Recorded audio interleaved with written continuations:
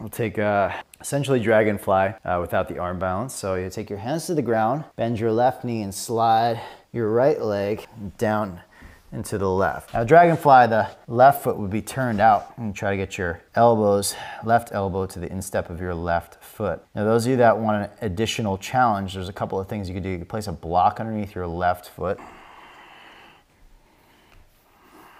Foot should be turned out quite a bit actually. And then if you want another challenge to make it, you can lift your right leg up off the ground and squeeze it forward into the blocks. But lifting it up, you get the adductors active, squeezing into the blocks, hip flexors, both of those muscle groups necessary. And you're trying to rotate your chest back to the center. Your chest will want to turn this way, right? You're trying to keep your left elbow to the ground through rotation. I'll just show you without the block and such. Right foot over, and then we try to get the left hip in line with the right heel. Turn the toes out, and the objective here would be to bow forward, okay? But let's just do standing Dragonfly together.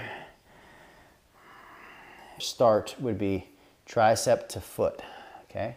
Second variation, deeper, would be the right hand to the ground, left hand to the sky.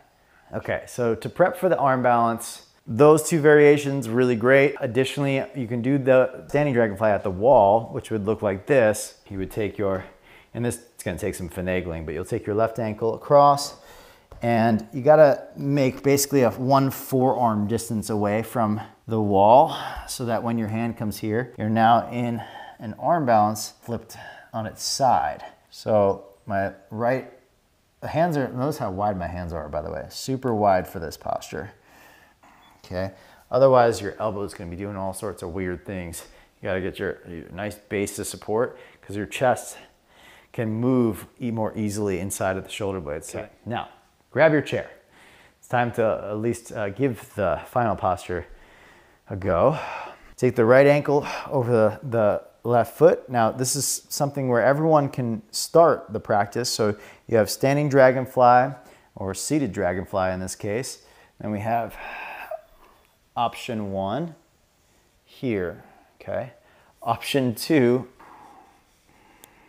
okay, now you have standing Dragonfly on chair, or seated Dragonfly, however you want to look at it.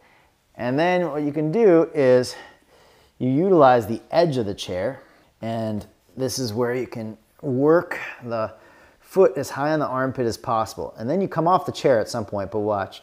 You gotta get your hands wide, and I'm turning. See, I'm turning towards you slowly. And once I get my hands nice and wide, then I can place them onto the ground. And you see I came off the chair, and now my left knee squeezes into my right foot. So you can go more like side crow to get into it this way. So I just go that way, you know, side crow versus like turning the whole thing. So out to the side, left knee squeezes in or extends out. Whoop, slipping. Use the left hip flexors. Squeeze the right knee in.